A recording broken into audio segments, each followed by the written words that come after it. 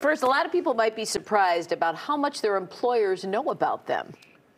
There are all sorts of AI hiring tools out there, and many people who work from home are being closely monitored. Employers also use many different tools, like having robots screen 75% of the resumes submitted to Fortune 500 companies. Hilke Schellmann is an Emmy Award-winning investigative journalist and an assistant professor at NYU, and her new book is The Algorithm: How AI Decides Who Gets Hired, Monitored, Promoted, and Fired, and Why We Need to Fight Back Now. Hilke is with us. Good morning. Good morning. Thank you so much for having me. So AI screening resumes. What's wrong with Yes. that? That doesn't seem harmful.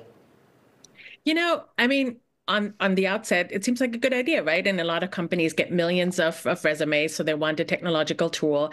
But when I started looking into this and talking to employment lawyers and other folks, they found that, for example, one resume screener was giving folks who had the word baseball on their resume more points, and folks who had the word softball on their resume fewer points. So that sounds like gender discrimination in the US, right? Because more men may put the word baseball on their resume, and more women put the word softball on their resume. And this job had nothing to do with any kind of sports. We also found resume screeners predict that the word Thomas makes you more qualified for a job, which of course is rubbish. We've seen, words like Canada and Syria that were predictors of success, and that might be discrimination based on national origin. So the problem is, like, if vendors and developers who built these tools, they're not closely monitoring it.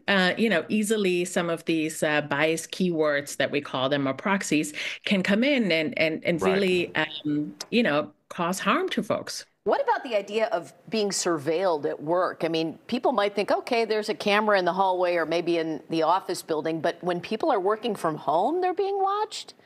Yeah, so people who are being at home, but even also at work, any work computer in the United States, really what you do on that is belongs usually to the company, and you shouldn't have any hope of privacy. And what we've seen are that companies use predictions of flight risk. How likely are you going to leave the company within the next year? We also know that 8 out of the largest 10 companies in the United States monitor their employees, like every keystroke. They may use screenshots on your camera that you're at your desk.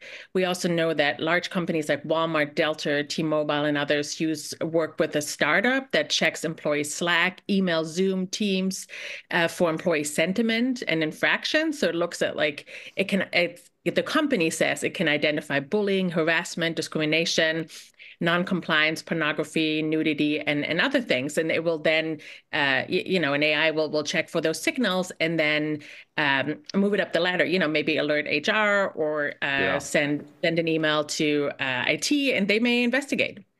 And looking through social media as well. So I'm wondering if this is not illegal, do you think it should be?